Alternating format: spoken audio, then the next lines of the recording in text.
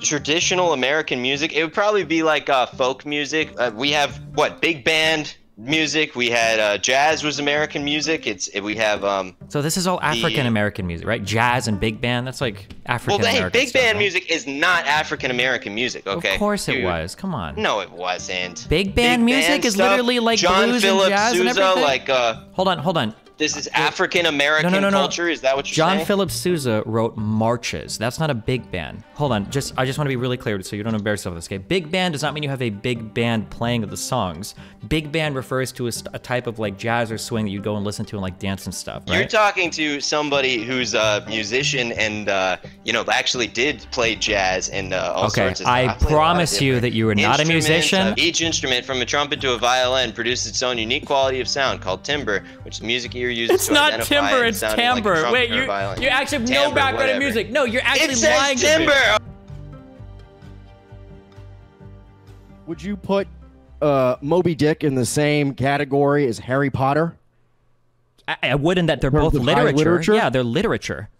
Do you think people are going to be reading Harry Potter 100 years from now like we read Moby Dick? Nobody listens to opera now, dog. Literally, nobody cares about opera.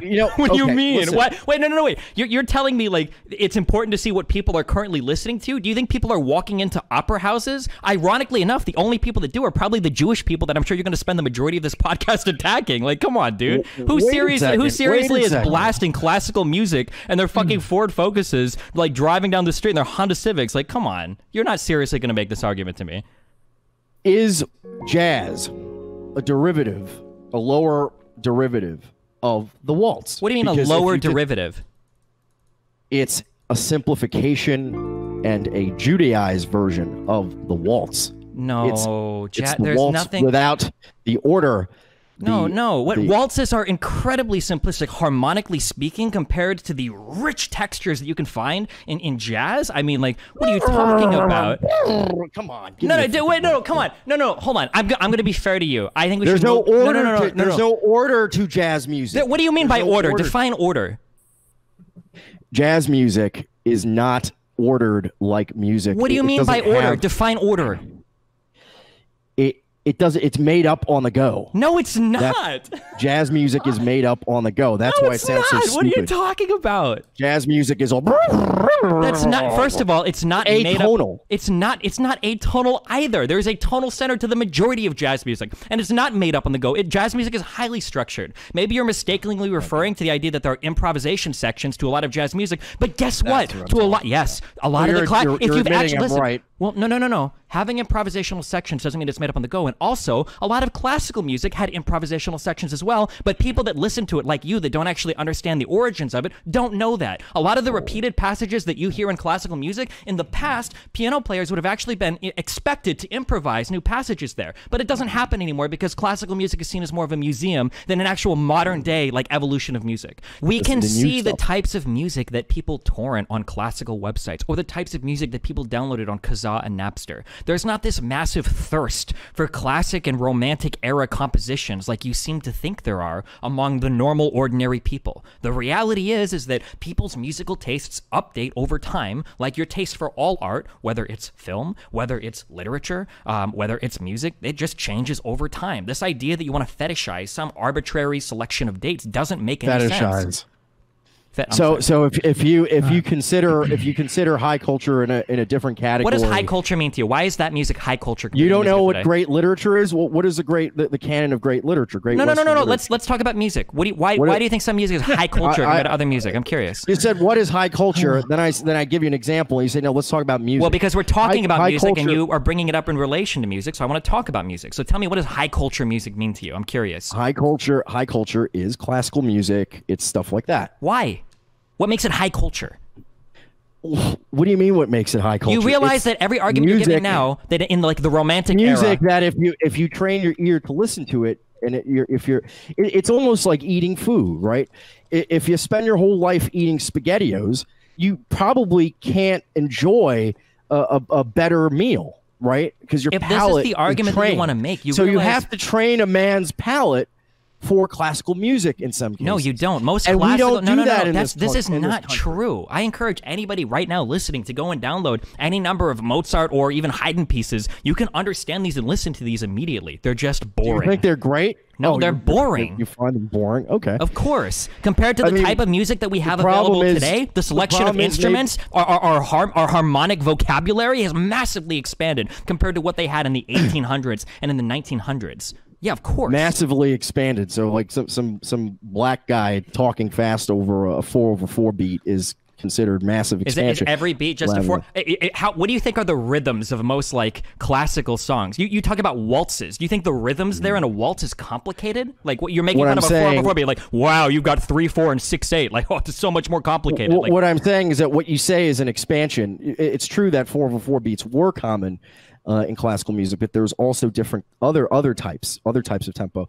The point I'm making is that within the classical realm, there are many different types of doing classical music. You know, how many times? I mean, why do you think rock music is like basically played out now? Like people don't listen to rock music anymore. What are you talking about? Progressive rock had like a pretty massive upswing in like the early 2000s. I'm not, listen, stop being pedantic. You know what I mean? I'm not being pedantic. You turn on the radio. Oh, you understand? All right, look. We can talk about music all show, and I actually didn't stop it because I'm entertained by this. Other people. Well, sure. I just I'm happy that we opened. Sure. I'm happy finish that we up this segment. Yeah, I understand.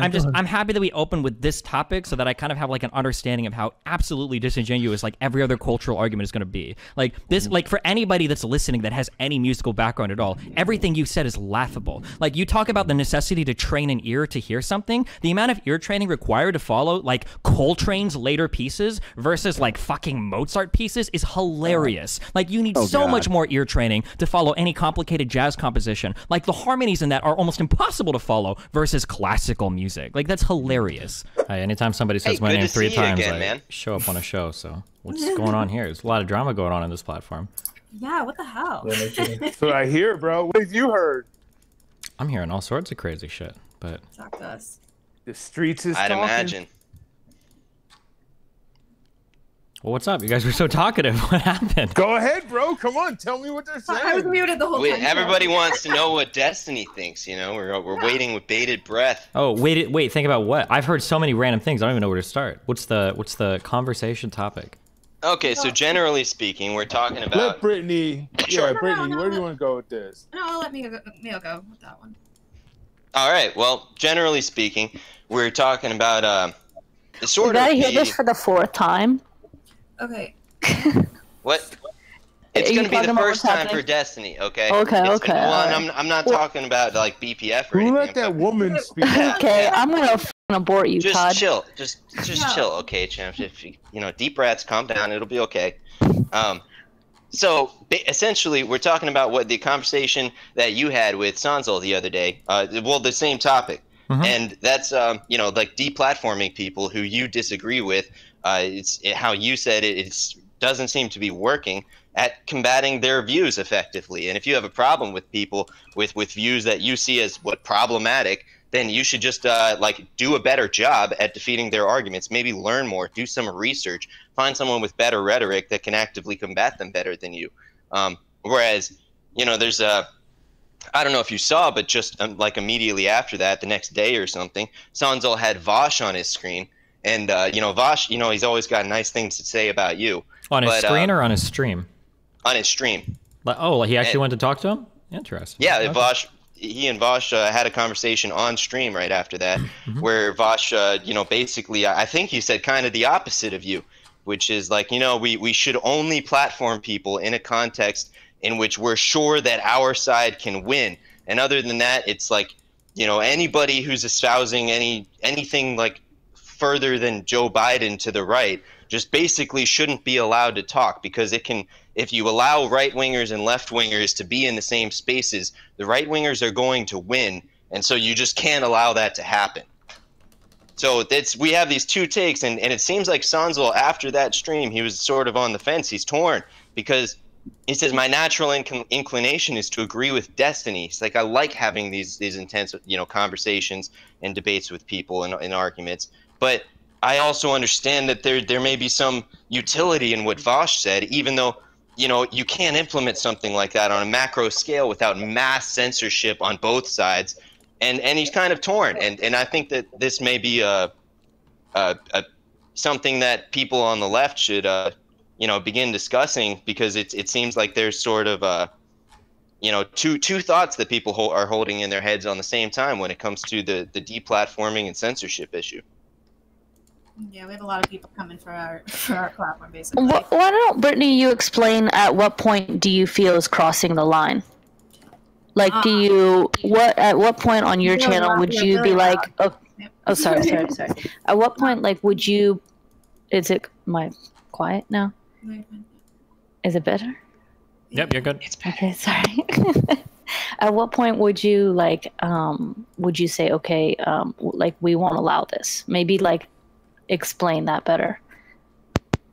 I think I went through the rules, and whatever is against those rules, those 10 rules that we pulled up. You know, the slurs, we're getting the slurs under control with the bots, and I think that was like our biggest issue. But I want people that are going to be out of their echo chamber to have a space where they can do that, as long as they are not, you know, going against any of those rules, basically. But I mean, I just don't know if people are, I think they conflate our show and our Discord a bit, and our Discord was overtaken. I told people that I had planned on getting the Discord under control. I guess just, it wasn't fast enough. So that was, I think, one of the biggest issues that happened there. But I don't think that we've done anything that, I don't know. I think it's been coming from a bit of a bad place. But I don't know, Destiny, how much have you heard on this? I just see a bunch of random shit from everything, but I don't know what anything is. I have no idea. Yeah, well, I don't have like any strong opinions. So. Well, yeah, well, BPF, he's left, and he obviously saw that they posted all those. Oh yeah, so let's go through that. What happened to BPF? So basically, when Mayo came around, BPF wanted this to be the BPF show, and so when Mayo came around and was kind of giving BPF a run for his money on, you know, Mayo's a pretty good debater, which. Also, we need to actually schedule that one-on-one debate. He's a pretty good debater, and Andrew did not like the fact that that was happening. He even said, I said that you guys could be a good team, and he said that this wasn't supposed to be a team thing. He didn't want any other in-house right-wing debaters. So he used some kind of bullshit excuse on why he was leaving, but it was after the night that you came on. And okay, wait. That's an important part. So I've heard that BPF claims that Mayo like doxed his wife. That's pretty big claim. His claim was that Jangles doxed his wife. Oh, okay. Jangles doxed his wife. That's also not true. But that's also not true. Somebody, a random account that was called iDocs with like one follower, posted under one of our debates, was doxing his wife. We all went after it. We all reported it, and everybody. So it was nothing to do with Jangles. It was nothing to do. Nobody knew who this person was. I didn't even know what happened. Yeah. So he needed a different excuse basically on why he was leaving, when in reality it was like one of those like, I'm not you're not going to break up with me, I'm going to break up with you type of things. So that's kind of what happened there. And then he said that it was going to be on neutral, like we were going to just go our separate ways. He wasn't going to do anything. He wasn't going to come after the show. And then he went to the one person that has been openly trying to take our show down, has been talking about mass reporting our server, has been talking about mass reporting our show, and he went and sent all these messages thinking it was going to be some kind of epic own that he's going to get us there, when most okay, wait, something isn't, so I've talked to this guy a few times, so right. something is not being represented in the best way. So you're saying that he, just because he's mad that Mayo is a good debater, he wanted to destroy everything here. Yeah. So it's not exactly the reason behind that is that he believes that Groypers are wrong in our opinions. He thinks that our opinions when it comes to like demographics are so problematic that it's our Achilles heel that you're gonna get us and strike us all down on. And only he has the rhetorical answers to this. And by allowing Groypers to speak on this platform, which he's put so much effort into growing so that he can debate the issues and the rhetoric he wants. allowing us to speak here is going to make this show associated with far-right white supremacist ideas or something, which I don't even hold. Well, one of the things that we also do is we have, debate libraries. So we will interview anybody that wants to do debates, and we have a left-wing and a right-wing library. And so we'll match people up, and we do match people up based on their skill level. Like, I'm not going to put somebody that is brand new up against, somebody like BPF or Mayo. I would have them on their skill level and kind of work their way up to them. And so, but he didn't want any other right-wing debaters. He wanted it to be the BPF show. He wanted it to where we just bring on liberals. Okay, hold on. Let's be clear real quick. Just because I've got to see through the bullshit, okay? Because everybody's got their side of the story. So when you say he didn't want any other right-wing debaters, did he really say he didn't want any right-wingers, or he didn't want any Groypers? No, he said he didn't want, the only right-wing debaters we needed was him and Rachel. We didn't need anybody else. But meanwhile, his head got a little bit big after debating you and Bosch, and he didn't want to just debate anybody at that point. So I'm like, no, we do need other right-wing debaters. They are not debating everybody, and we have a lot of liberals that want to do debates. And he once Mio was coming around, though, he was pretty open about it. He actually messaged me that, he was this has been about Mio. I knew it was about Mio because I know how he operates, though. Okay. So then Big Papa Fash got kicked out, I guess, and now he's upset. No, he left on his own. He left on his own. Oh, he left on his own. Okay. Yeah, we don't kick anybody out. We don't kick anybody out. They end up leaving. Yo, where is the fucking deposit box, guys? For the fucking bank here. I know there's a stupid deposit pool. Destiny? Sorry, I was asking a question. Okay, so then why is everybody so mad now? So what's the issue right now? So Samantha is running around trying to get you guys.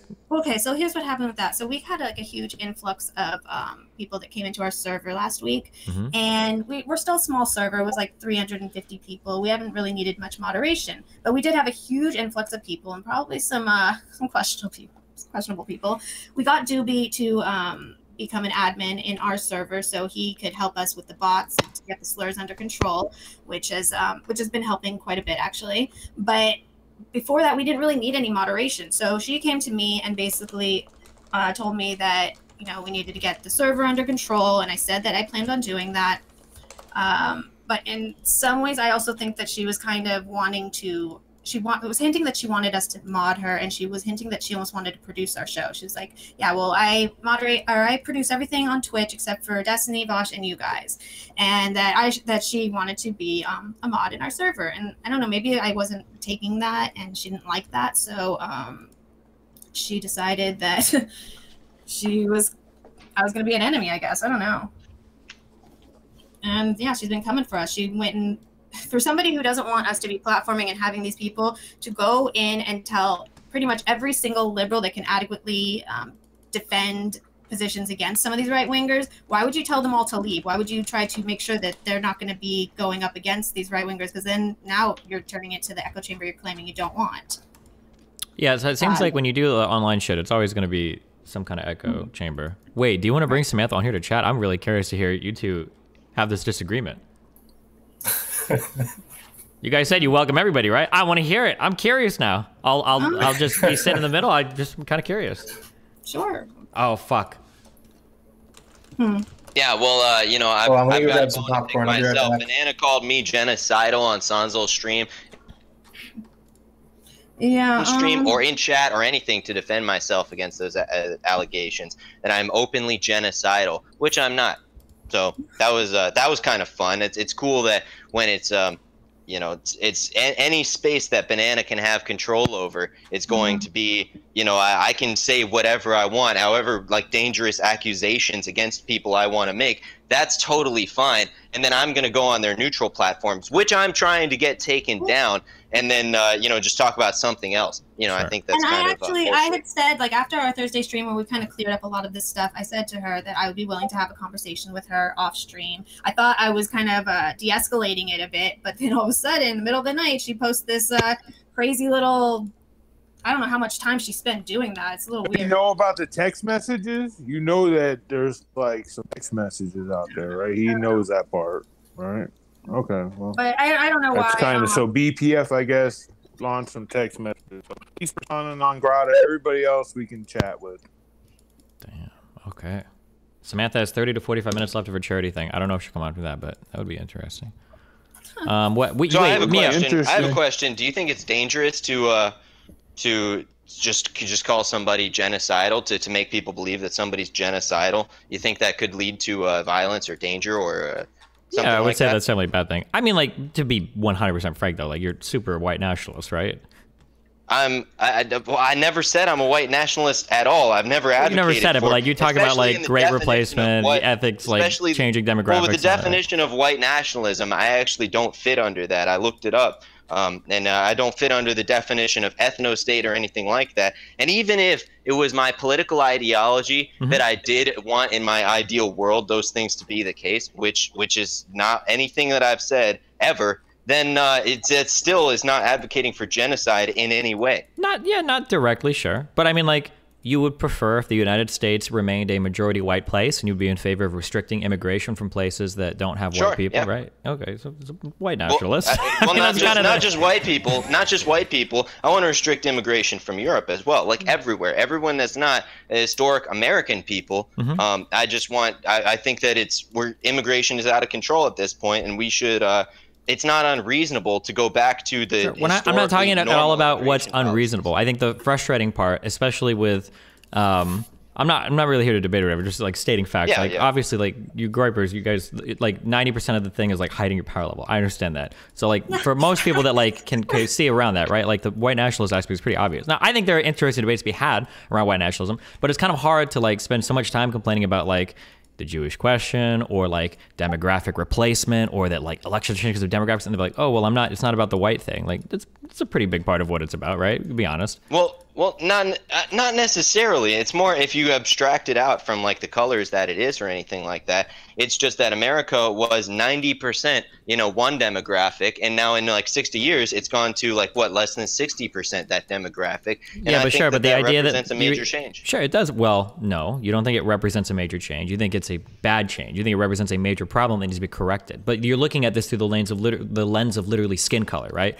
Like you're concerned with what percentage was white as we define it today a long time ago versus what percentage of white as we define it today is here today, right? So it seems like it's a white thing, right? And it seems like it's sort of tangential because people that are non-white are coming from places, especially immigrants that are non-white, are coming from places that have cultures that are vastly different from the European culture. And Japan is a massively, culturally homogenous place where everybody's miserable. They stay and live with their parents till they're 35 and they fucking kill themselves because they work too many hours. I mean, like, we can talk about all sorts of problems that exist in society, but to like only look at it through the lens of like the skin color homogeneity or whatever is just kind of a weird, or it's not weird, but like we're talking about white nationalism, Japan right? has its own problems. I think a lot of them are largely driven by the new technologies.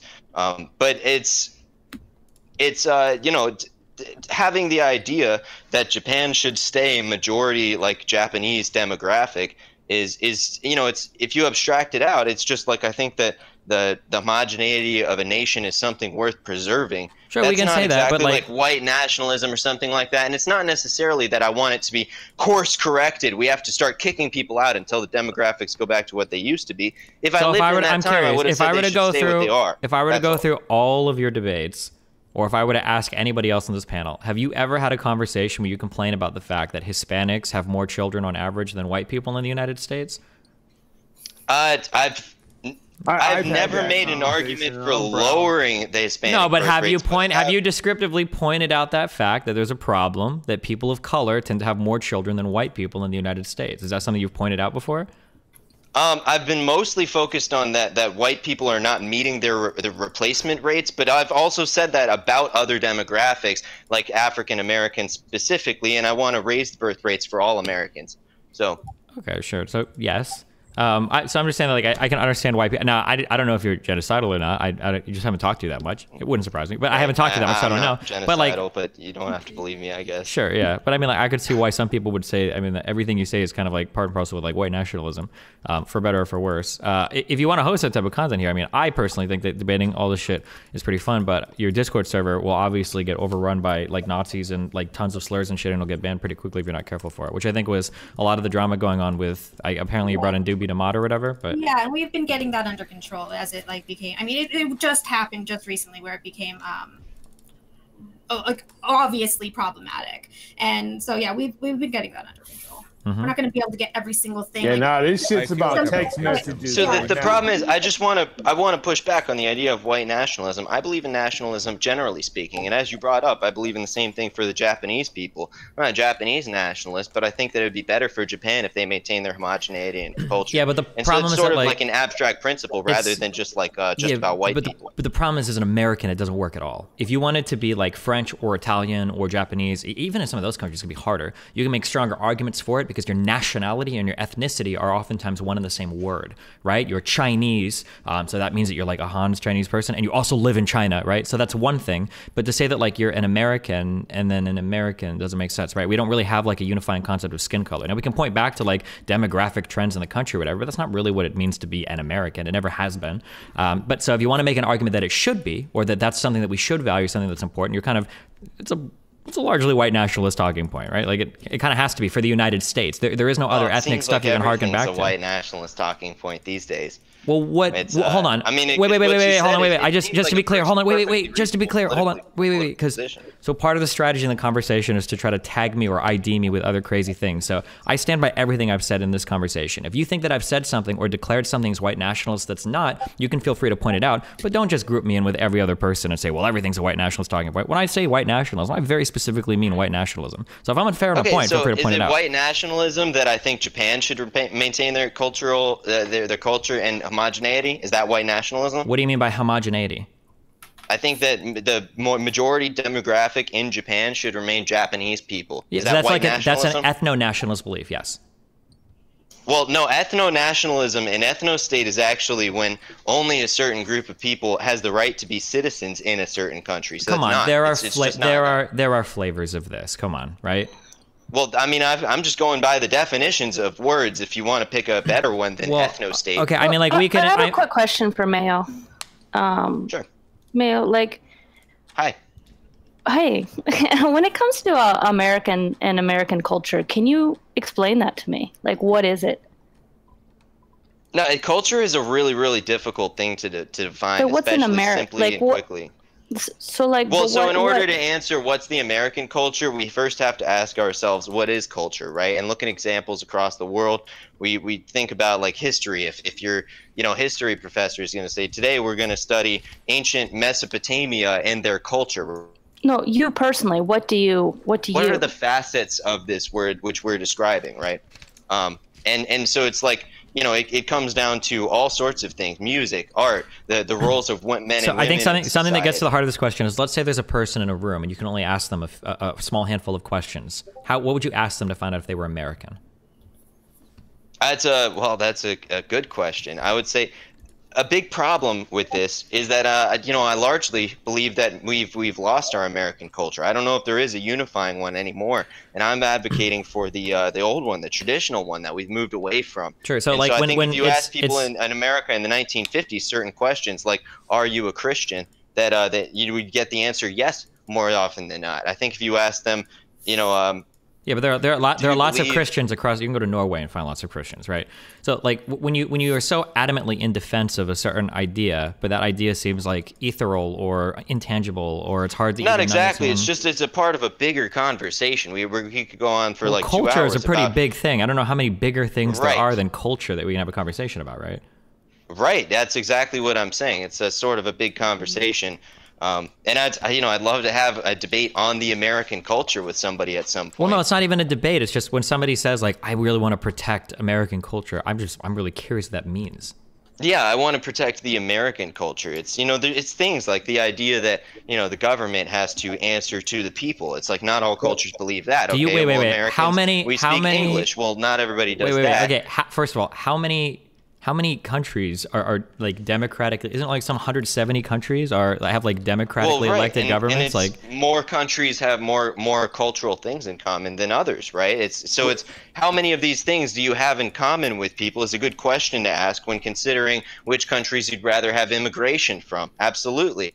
And language and religion are a huge part of it, a shared history of a people. Okay, well, so far of what we said, so a lot of people in Mexico are probably more in Mexico than the United States are Christian. They have a democratically elected government, and a lot of them speak English. So I mean, and like yet, Mexico for might some actually be reason- more American than America is, depending on Well, what and yet standards for you're some using. reason, if you go to England, you'll feel more at home as an American than in Mexico. For some reason, why is that? If you go to, it depends on where in England you go versus going to a place like Tijuana or like Mexico City or Cancun or like, I mean, it depends on where you go. That's the whole point. We're talking about like cruise shop tourist towns, like. That's, yeah, those are built around, but, like, but to you appeal to say Americans cruise shop because tourist we towns, have but your all the American examples consumers. are going to be places like Seattle, LA, New York, right? Like these are tourist cities too. I'm sorry. Like these are the largest cities in the U.S. as well. If you're gonna, unless you want to harken to some other city. If you look at like let's say Montana or Wyoming or Tennessee or something like that, they have more in common with people from England than they do with people from Mexico. And I bet if they go there, they'd feel more at home there. They'd feel like they can get along, get around. They can understand, the people and how they can be expected to act in all the minute ways which make up what a culture is. I have, just as somebody that's been to London a few times, I haven't spent much time outside of it, so maybe it's a lot different. I would be very surprised to see somebody from like Montana or Wyoming. I mean, I guess unless you're literally just assuming you dump them off in some place. Them out of place and put them there, they'd feel more at home in one place than the other. And as someone who's been to Mexico a few times, I can tell you I definitely didn't feel like it was a culture that was like tangential to mine there.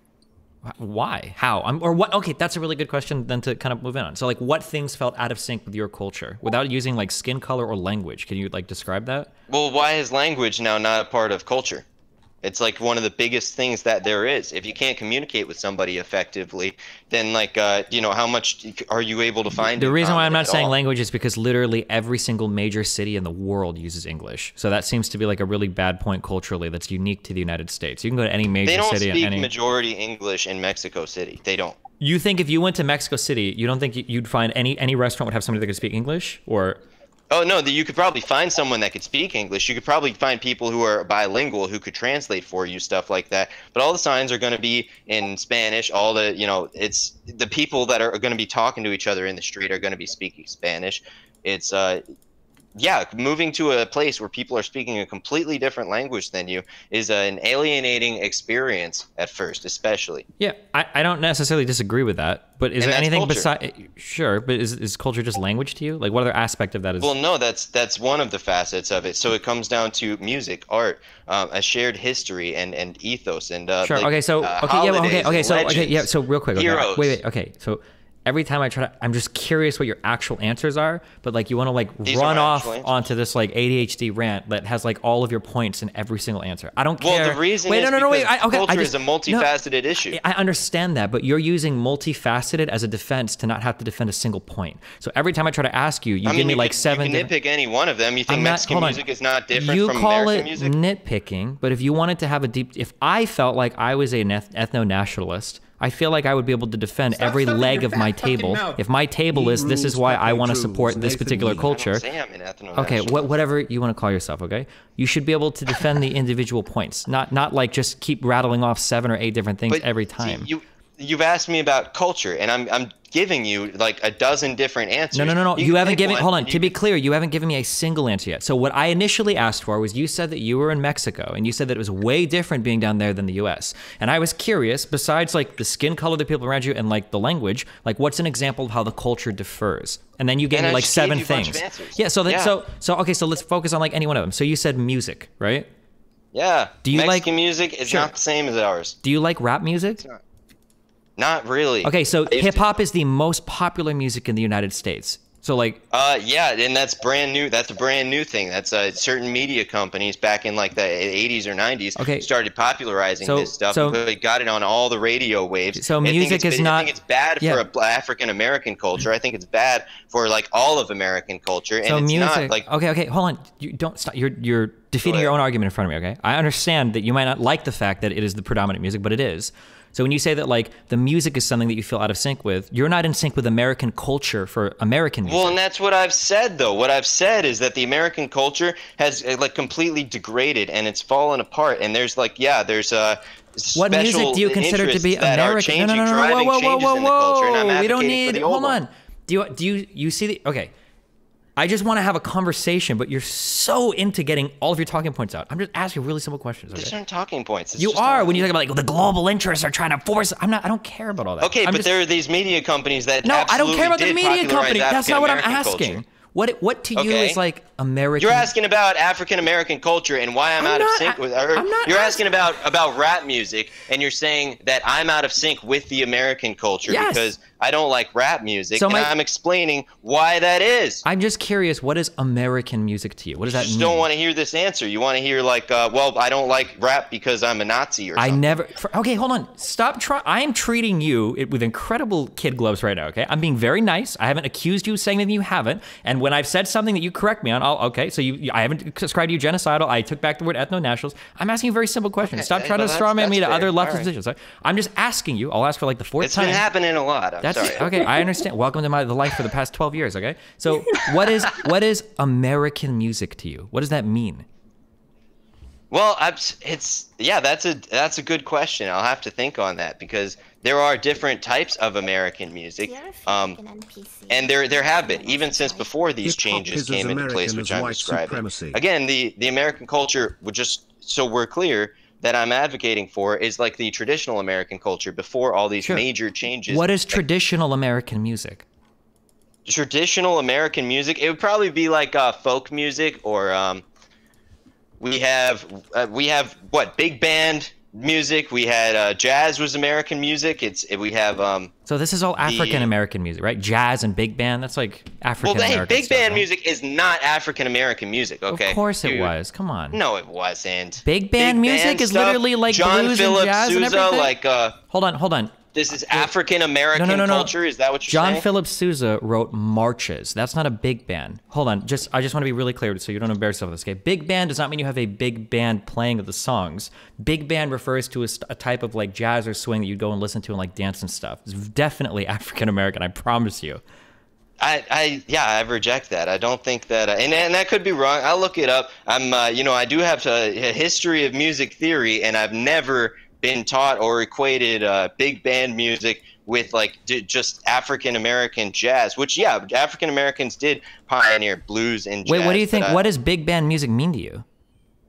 Big band music, it's kind of like jazz, but it's more of like it's like an well, I guess improvisational would just be another way of saying jazz, huh? It's But okay. I think John Philip Sousa fits directly under it. I think he fits directly under it. It does not. I promise you. Okay, it does not.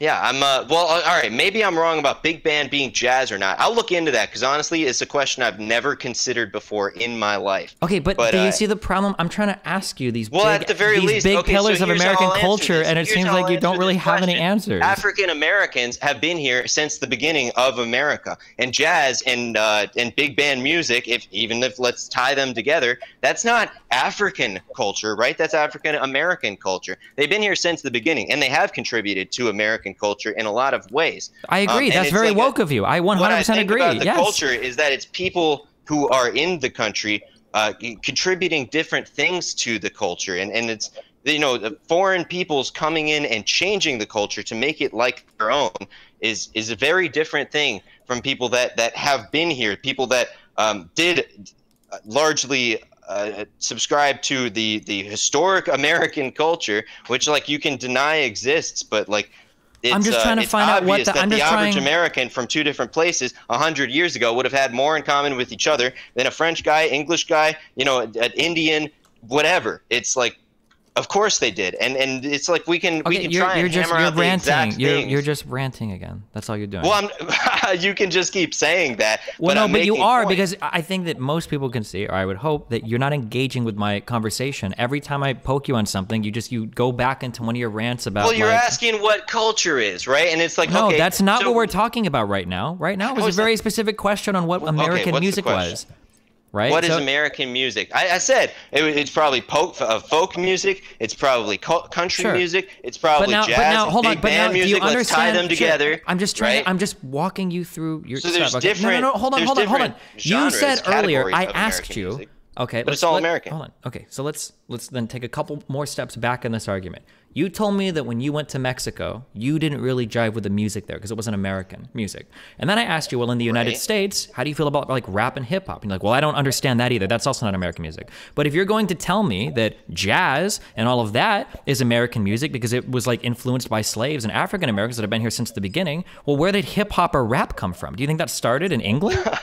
Well, I will tell you, it's not African Americans who own the media companies which push. Do you see how you just moved to the JQ? Do you see how you moved to the JQ without even engaging in that question? No, you're asking, is this not an African American thing? And I'm telling you, it's not an African American thing. It's been bad for African American culture. This gang culture has like been detrimental to their communities, and I think that in some ways I'm advocating for African Americans in that way. You are pivoting all down the talking points. Okay.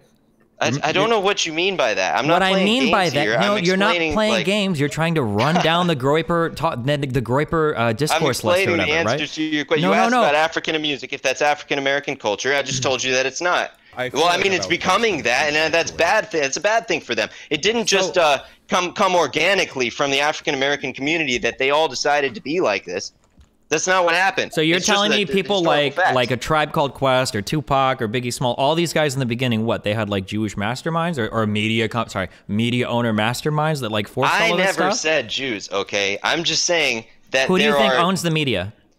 Well, it doesn't really matter, does it? It matters like what they do. I'm curious who you think owns the media. Don't play games. Well, it depends on which media company you're talking about. The ones that push the music. Well, I think it'd be really interesting to find out about stuff like that. Like, if that's relevant. I don't know why it's relevant who owns this stuff. It's relevant because you keep bringing it up. I don't want to talk about that. I don't care about who owns the media. But every time I try to ask you about American music, you keep alluding back to all of your like kind of mask on talking points. If you want to make a white nationalist argument, then do it. Don't do all these weird like alluding to 50 million other dialogue trees. Like just engage with the one point I'm talking about. It's irrelevant to me who owns the media. If it's irrelevant, then why do you keep talking about it?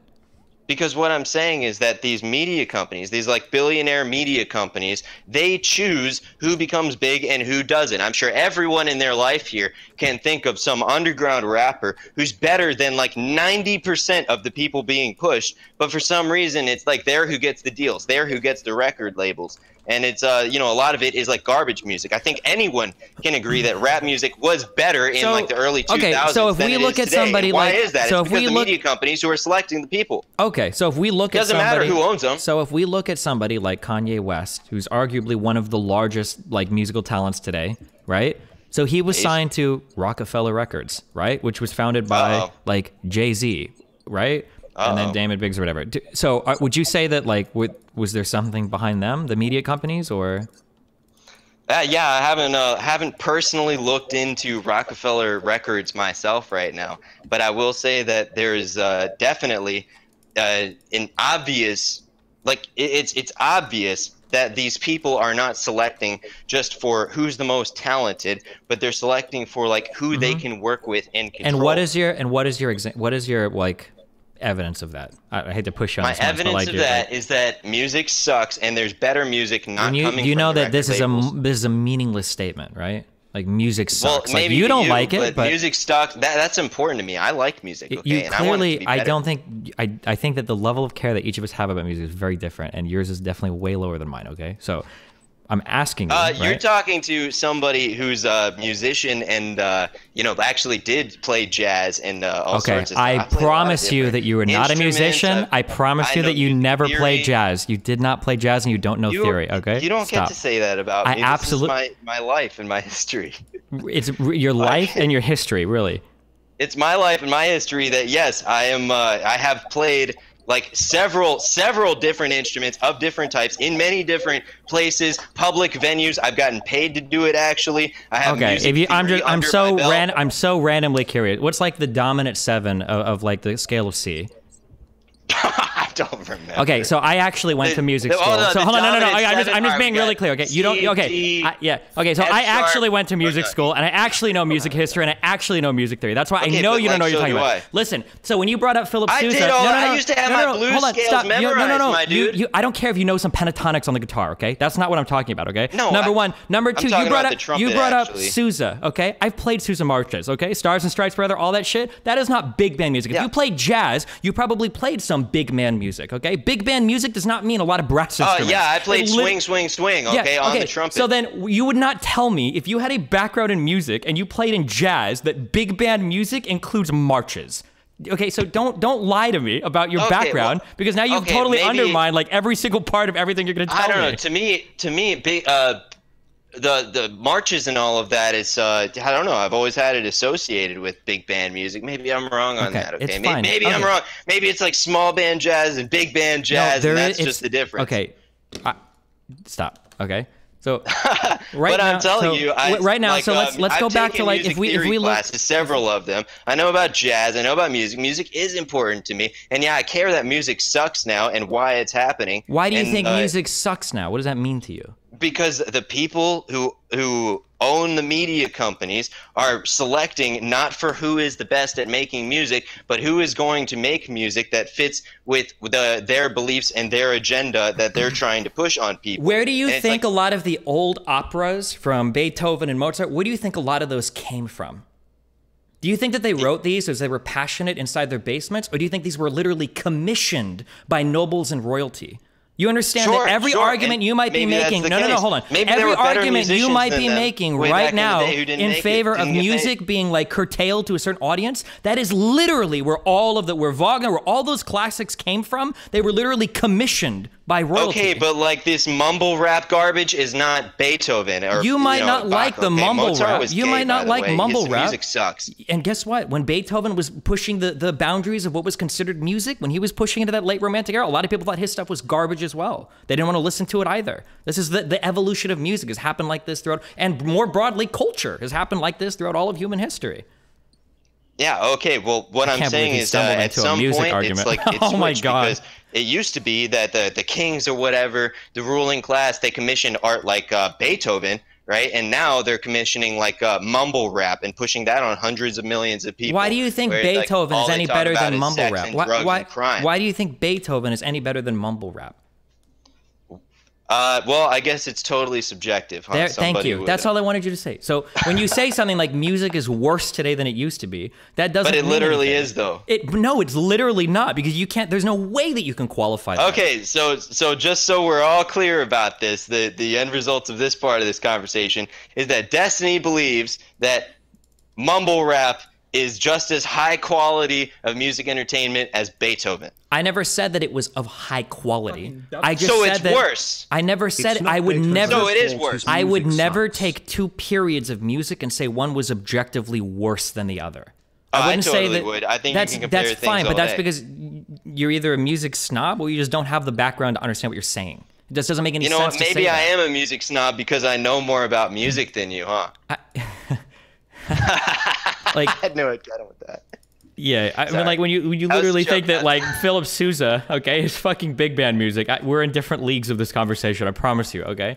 Hey, John Philip Sousa was fun. That's all I remember about it. That's great, but it wasn't big band, okay. Okay, maybe it wasn't big band. Maybe there's that, but Beethoven was better than mumble rap. And I will die on that hill. But but if I were to ask you why, you wouldn't be able to tell me why. Yeah, because mumble rap sucks and Beethoven was based. You know that's not an argument, right? Why don't you quantify that musically for me, since you have such this big music background? Explain to me why you think Beethoven is better than mumble rap. I'm just curious. Yeah, because we can just, at the very least, we can go with like chord progressions. That Beethoven's were like basically like mathematical, and these mumble rap songs, it's all just one chord progression of 4 chords, just like over and over and over again, and then people are like barely saying words on top of it. It's not the same as like a symphony with like 100 notes being played by different instruments all at the same time, and then there's thousands of them that are all working together as the music ebbs and flows. It's very, very different. Yeah, and one is better and one is worse. And I am qualified to say that as a music snob. Okay, well, if you were a music snob, and if you ever analyzed or tore apart any of the symphonies or operas you were talking about, if you ever broke out your little Schenkerian analysis, or if you ever worked on any figured bass or any of that in school, one of the things you'd realize is, guess what? all that classical music shit is all the same fucking chord progressions as well, right? Literally all of it is some form of preparation of a dominant, then a resolution to a tonic. If you understand that pattern, you basically understand 95% of everything to like the middle and pre-romantic more era. variation still. And there is as well in all the, even in fucking mumble rap. But mumble rap's not the only type of popular music today either. There's tons of other shit as well. There's all sorts of different rappers, rock bands. You gotta admit, it's widely popular. It's listened to by hundreds of millions of people. And I don't think that's because it's just like naturally the best. It won in the battleground of music ideas. You know I think what? It's because certain companies who own all the means of distribution of music are pushing that stuff.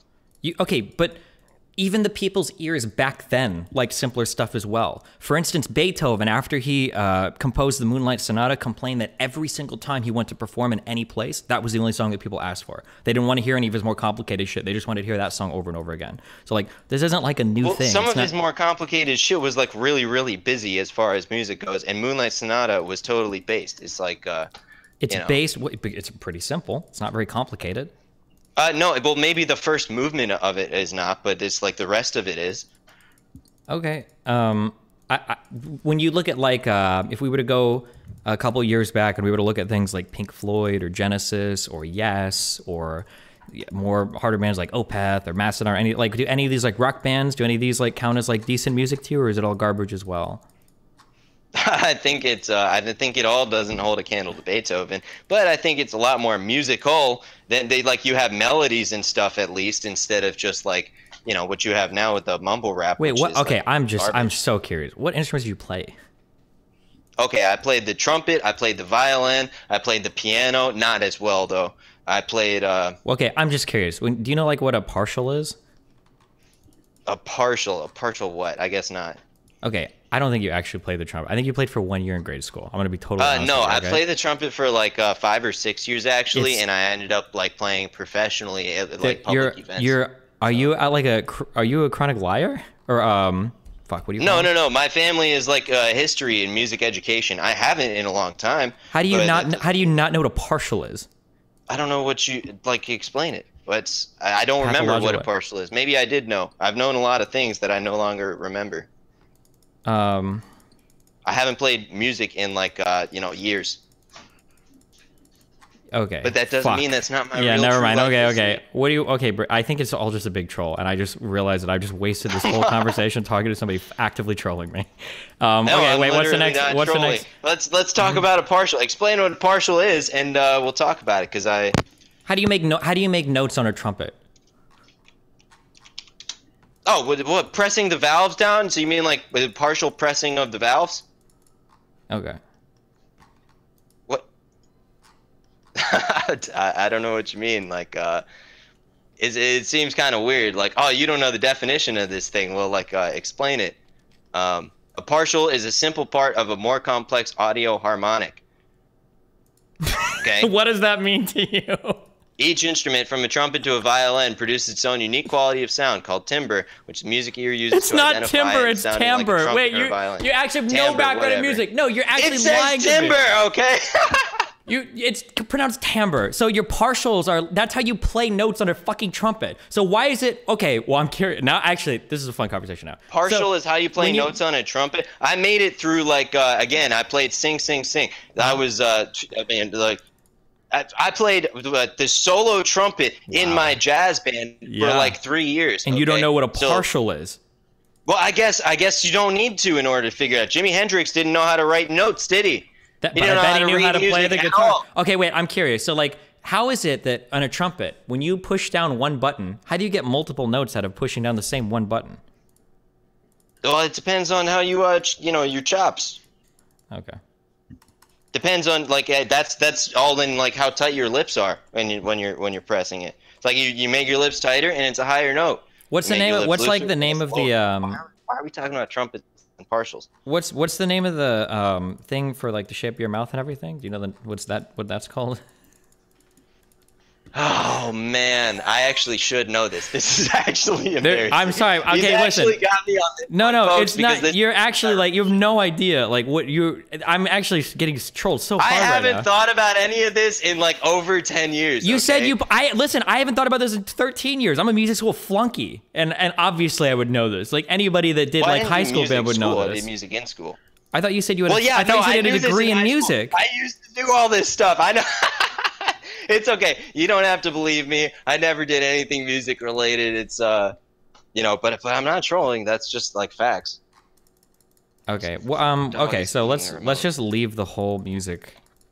Okay. Yeah. Sure. I mean, sure. I messed up on what timbre pronunciation. I don't know what a partial is, and I don't remember. It's actually embarrassing. I don't remember what it's called when you're Your embouchure. Embouchure. Yeah. You're tightening your lips. Yeah. So yeah, I don't remember Well, those I'm not things, trying to like. But that doesn't mean okay. you want to talk about theory. You want to talk about scales. You want to talk about music history. Sure. How many like sharps are genres. in an E major scale?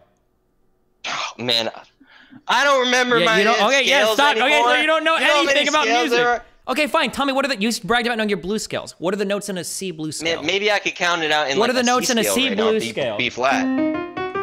What are the notes in a C blues scale? What are they? Do you know? Oh my goodness. Okay, yeah, I don't know why you would All right, choose so what do music you do? of What do all you do the for things. blues? You Okay. have the flat third, stop, right? stop, just you have stop. the flat seven, Stop. and I think that's it. So Stop. Okay. Holy shit. Yo, we should bring the British guy back on to talk about fucking Chevron. And Yeah, or any other conversation. Trumpets? What the fuck?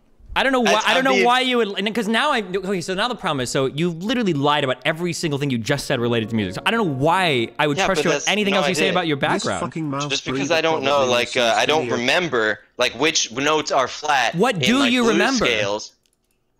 I remember like the general basics. Okay, I could probably like if you put a trumpet in front of me, I could probably figure out the scales. I could remember all that stuff. And again, I played other instruments as well. I played like violin. I played the piano.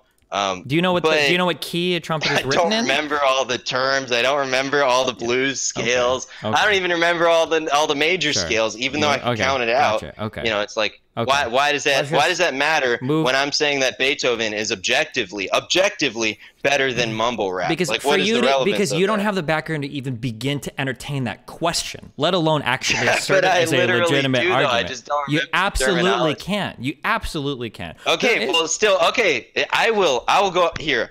I will go into this and I'll say, even if, which it's not true, even if I did not understand anything about music theory, even if I didn't have any of the history in music from like, you know, so long ago, I can not remember the terms.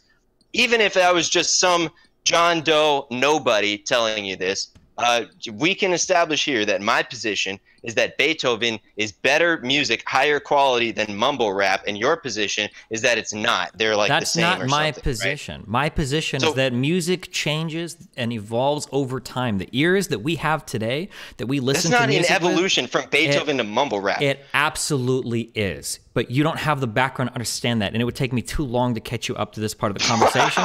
So we should just move on. right, And I want to all be right, I just yeah. want to be ultra clear, okay? Because I'm not a music snob, and two, I'm not here to gatekeep anybody on their like music shit. The only reason we went down this road is because you insisted to me that you were a professional player, that you had a degree in theory, I did and that play. you The knew all professional of this just shit. means you got paid. I got Okay, paid. cool. I'm glad you said that. I just want people to know that's the only reason why we went down this road, because otherwise I would never lean into somebody this hard on this many specifics. But you wheeled out this qualification. You clearly But don't have. I literally did get paid like over and over again to play at different venues, like with different groups of people. I even made a brass quartet myself that like played at local venues together, like all sorts of like Christmas songs and stuff, like different times. So like I did go to states. Yeah, but and, you don't like, know anything about even your own instrument. What's the instrument? A trumpet and a cornet. A cornet is for marching, right? It's like shorter. Okay. Yeah. All right. Okay. What is the difference besides that? I had a trumpet and a cornet. Okay. So like, yeah, that is the difference, man. Like, okay. I don't know what to tell you. I literally owned both.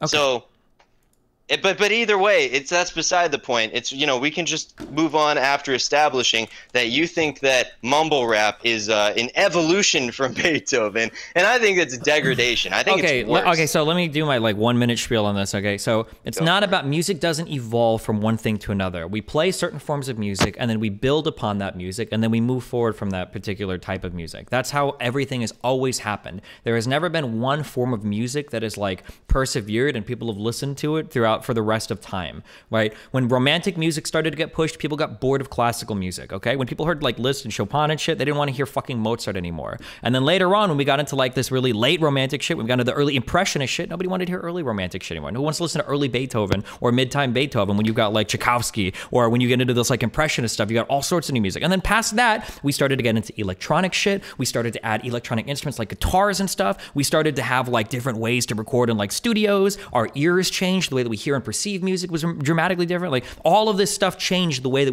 where we hear music. It's not just stuff that's commissioned by kings and queens anymore to sit in front of plays. Now we listen to it in our car. Now we listen to it while watching movies in the background. Like the idea that some music today is objectively worse than you're comparing it to literally the best music that was commissioned at the time for like actual like plays and operas to be presented in front of kings and queens just betrays like a really deep misunderstanding of like what music is or how people enjoy music. It's okay, and for me, I'll just say that Beethoven is better than mumble rap, and if music was better when kings and queens were doing it, you know, maybe there's something to the whole kings and queens thing. Sure. But, do you know how I know, though, that you don't even believe your own argument? Why is that? Name me your 3 favorite Beethoven pieces.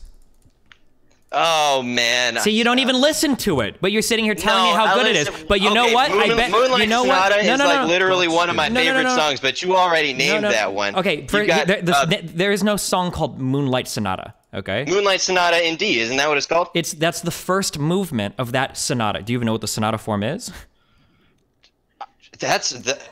I've listened to it over and over again, and I thought, is that really called is that really just the name of the first movement? Because I really thought that was the entire song, and it's not the entire song. It's the first movement of that sonata. Sonata is a three-part like piece. You've got a beginning piece and an end piece, and then there's a middle happy one, and it could be. So Moonlight Sonata is all 3 parts. No, it is. It's okay.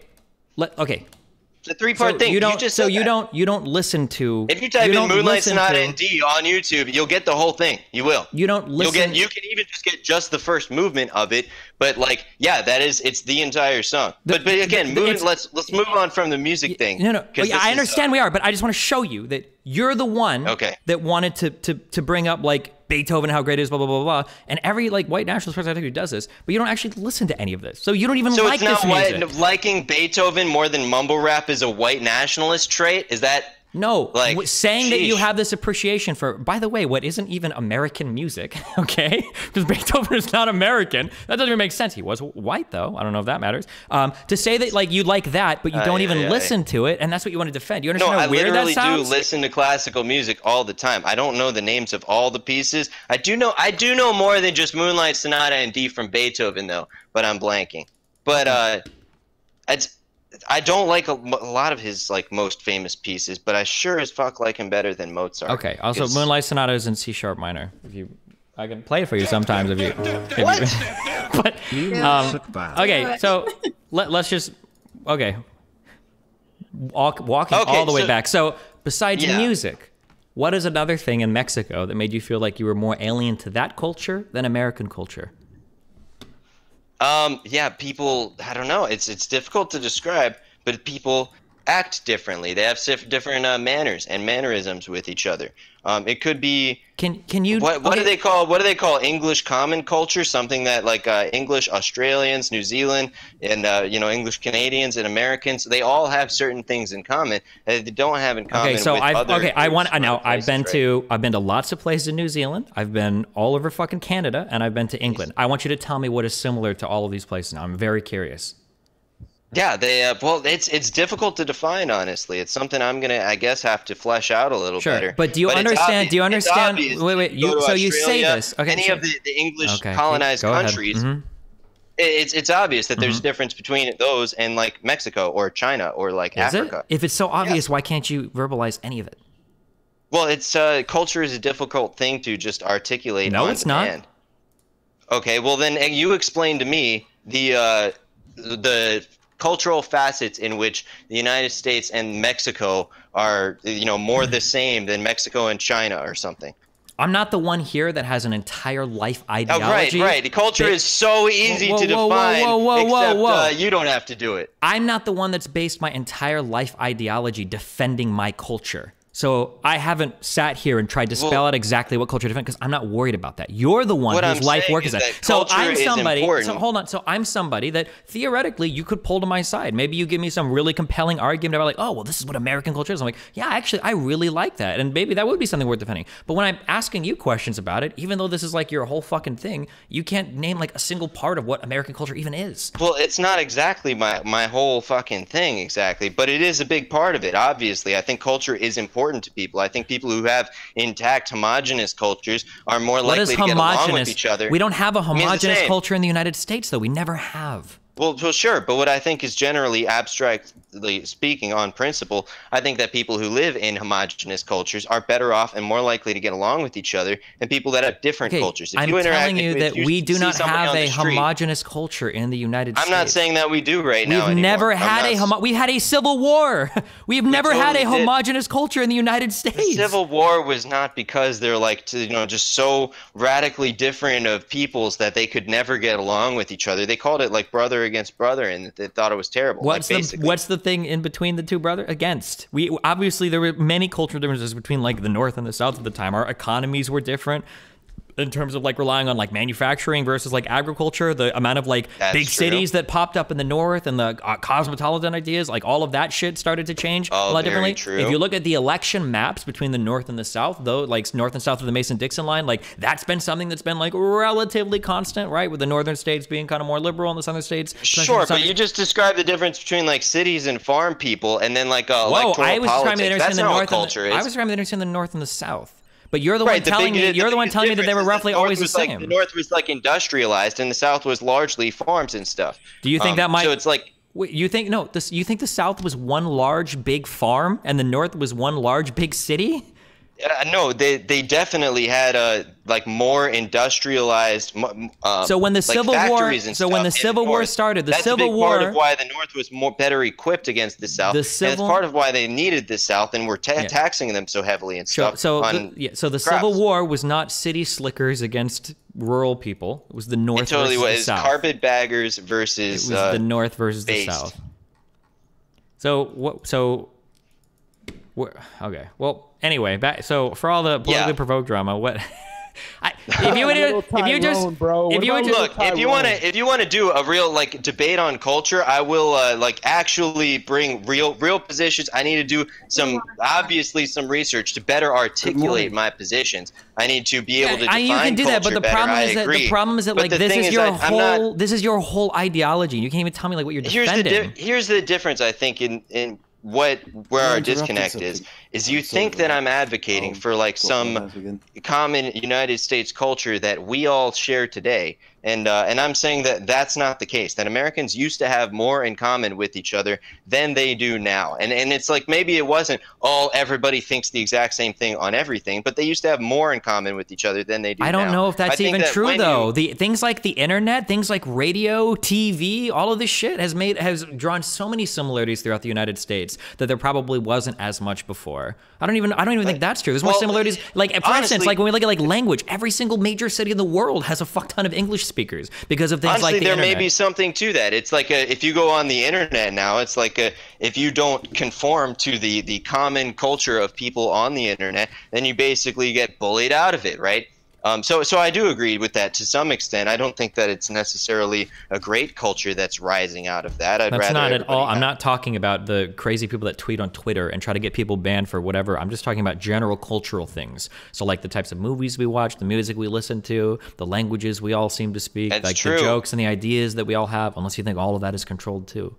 It's all being directed. It's very interesting stuff. God. No, that's a joke. Okay, that's literally. It's not a joke. Come on, I've debated Fuentes before. I know how this works. If you want to say that's a joke, it's not. Obviously, I'm not a dumb. You're not allowed to joke about anything these days. It's not. It's just that's a joke. That's a part of the internet culture. Is just no a joke. Jokes. LOL. Just a joke. No LOL. jokes are. Yeah, you're a absolutely. supremacist. Just kidding. By the way.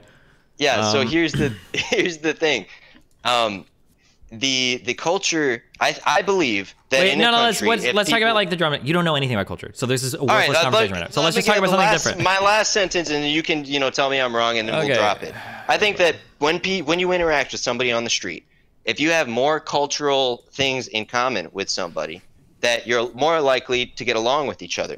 And if you just extrapolate that out to a nation, I'd rather live in a nation where there is one common culture than a nation where everybody you interact with on the street could have different cultures or something like that. Yeah, cool. Okay. All right. Well, what else is going on in here? Okay. What's on your mind?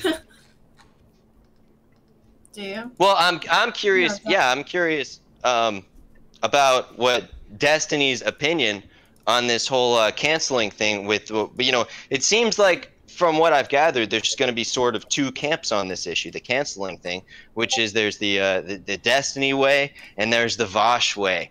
And I'm not familiar with the whole like Destiny Vosh origin story or whatever, but it seems like the people are falling into two different camps. It's Vosh has a lot of people agreeing with him that you just basically have to deplatform everybody whose views you have a problem with, or else you guys can't have your safe spaces without being offended to say whatever you believe. And it seems like you believe that you can just beat people's arguments. You talk about partials and it's reveal that they're all lying about their music history, and that's how you take down right-wing people. So I'm curious if you have any extended thoughts, given that that's the case. I think if somebody presents like really bad ideas over and over again, I think you should probably be able to deal with it. And I mean, like, if your job is literally to sit on your fucking ass all day and talk about politics on the computer, if you can't argue with people that are to the right of you, I mean, that's pretty fucking pathetic. You should like quit and go play League of Legends or something. I don't know why you would pretend to do a political commentary or whatever. But that's my view. But other people are whatever. Well, yeah, Interesting stuff. I do want to, because I know you've come on and on these little pop-ons with him, but I do want to actually set up an actual immigration debate with you too at some point. Like Friday. Yeah, you can, sure. And but there's like a lot of like better answers someday. I'm sure. There's like a lot of like weird, like there's a lot of intricacies to like crafting certain types of online communities too. So for instance, like anytime you get like really far left leaning people in a server, they're going to want to get rid of like all of the moderate left people. Like there's going to be big fights and that's going to happen. Or anytime you get a lot of like traditional conservatives in a server, when people like Groypers show up, they're going to want to get rid of each other as well. Like it's really hard. What I think that's happening also is, I know that Sanzo said that when he came in, there was like 2 Groypers and there was still a lot of lefties, and then now it's been flooded. I think what's actually happened is they're used to communities where they're dominated by the left, and if there's a few right-wingers, that seems like almost equal to them. Whereas now it's getting a bit more equal. Like there's still, if you go into the server, there's still way more lefties than there are right-wingers. Yet there's a bit more of a fair chance. So now he's saying that it's been overrun by Groypers, which is not true at all. So I don't know. I think that like people don't want to be in this community. They don't have to, but I also don't think that people should be scaring people off and claiming, is this even true? If say that the server got shut down due to people doing anything to it, would that affect the people that are in it? I mean, they're not going to lose their accounts. I mean, if they did things that contributed to the server getting shut down, there's a chance that they could be banned. Yeah, it's just for being in it, you're not going to. Yeah, it's just there's a lot of challenges to getting any type of community set up. And the problem with a lot of far-right communities, especially on the internet, is a lot of them tend to be pretty toxic towards other certain types of people. So if you set up like if we had like a Discord server full of like Mios, the chances are the servers are going to be incredibly hostile towards like gay people, trans people, probably black people, definitely Jewish people, or like stuff like that. So you're going to have like a really hard time getting those types of servers to work. It might be possible, I don't know, but you have to crack down like really hard on like racist jokes and shit like that. But then generally far right leaning people aren't going to be happy with that, and then you're never going to be good with your moderation because somebody's always going to be complaining about it. So I don't know how you balance that out. Yeah, no, But like, we don't care if left-wing people say mean things to us. Why don't they just like try to not be so offended? Well, because most people draw lines between like saying like a mean thing based on something dumb you've said, like you're a professional musician, versus like being racist or homophobic towards somebody. Like usually people treat these things in slightly different ways. Like making fun of somebody because of something they've said is different than making fun of like an immutable characteristic of somebody. What about English only? Is that cool? I mean, if the language for a server, you can probably set that, sure. How about for a country? If you wanted to have like an NA only server, I guess you could, but wasn't that we were watching Bosch's with Sanzel or whatever. Remember what he said about, okay, whenever you put a bunch of different views in one place, then it's going. What did he say, Mio, exactly? Do you remember? Yeah, I mean, he sort of said, like, I think Destiny kind of summarized it well in that he said, you put right-wing people and left-wing together, you know, it's like 4chan, he went historically as a good example. He said you put a bunch of mixed views in one space, you're not going to have a good outcome. And I think that's when Mio said, isn't that America? So. Oh, yeah, true. He was, yeah. He's like, yeah, you throw everybody in a bag together, and instead of having, okay, well, I disagree, you have disagreement, we have a formal debate with the topic at hand, maybe that can be productive. But if you just have a bunch of people who all disagree with each other on a bunch of things and throw them in a bag together and shake it up, it's not going to be a good outcome. And it's like, well, that's what we are doing with America right now. But that's because we don't have like a process by which to do like our disagreements. But that's because we have like there's a lot. I blame the internet, but I mean like there's a lot of problems with like figuring out disagreements. So the problems too is that like the polls have grown like so far right and left in terms. So it's really hard to find any common ground. I consider myself to be more willing to bridge to the most. It would be really hard for me to find common ground with somebody like Big Papa Fash. It's unlikely I would have any common ground with somebody like Mio. So and I'm somebody that's way more willing than most people to try to like meet people where they are. So if you're like anywhere to the left of me or have trouble like reaching out to people that have like insane views or whatever, like there's just no way. And then people are very far to the left and very far to the right on the internet, so it's very hard to get into those communities to work together. Yeah, no, I largely agree with that. I think that Samantha Banana BPF, said you can invite her to this if you want to, Brittany. I think BPF is much closer to your views than I am, and everyone on the right wing should think about that long and hard. Well, yeah, that's because BPF isn't like a race realist and probably not an ethno-nationalist, which I'm pretty sure you are, even though you say I'm not. I'm literally not an ethno-nationalist. You're somebody that wants to preserve the white majority of the United States. You're somebody that has talked about the demographic change of the country and how that ought to be avoided. You're somebody that wants to restrict immigration based on the demographic. Of ethno-nationalist. Sure, so we'll call it a Destiny ethno-nationalist then for my own special edition. What do you? You're a racist because you play League of Legends, and I just made up my definition for it. Like, listen, you know what? We have to use words like as the definition. If you want to malign League of Legends players, I'm not going to sit here and disagree with you. Most League players probably are racist, so based, okay? All right, based. So I'm gonna ask chat if we should allow her to come on, because I feel like somebody who's trying to get us shut down and is trying to I'm a little hesitant. It's like why would Banana not just come on and shout a bunch of slurs to break TOS to get the channel taken down? Stream down. I don't hand people. Banana's the one who's been in chat trying to spam slurs in chat in order to get the stream taken. Right, I'll talk to somebody who's not on. So I'm gonna allow her to come on for a little bit. I don't know if I'm gonna regret this. Probably. Better keep Destiny here. Yeah, I'm just hanging out. No, of course Destiny's gonna stay for this. Just moderating. Don't worry. He's not going anywhere. Yeah, this should actually be interesting. I bet there could be a good conversation between Banana and Destiny that's been much needed to happen for Sanzel's sake, at least. Wait, why would I talk? I'm friends with Samantha. It's not like I haven't talked to her about any of this. What do you mean? Right, but the thing is, Banana believes in doxing people, and Banana believes in canceling people that you disagree with, that have views, that are problematic or whatever. Banana is the one who was driving what Sanzel was saying to you the other day, and so it's like, if you were, sort of educating Sanzel on like what your belief is about all of this, it's like who you really should have been talking to about all this is Banana instead, actually. You're a fucking statistician. Hi, everyone. Oh, what's wrong with your mic? Wow, that was loud. Yeah. Remember to hit that like and subscribe, and don't forget the notification bell so that my videos show up right in your feed.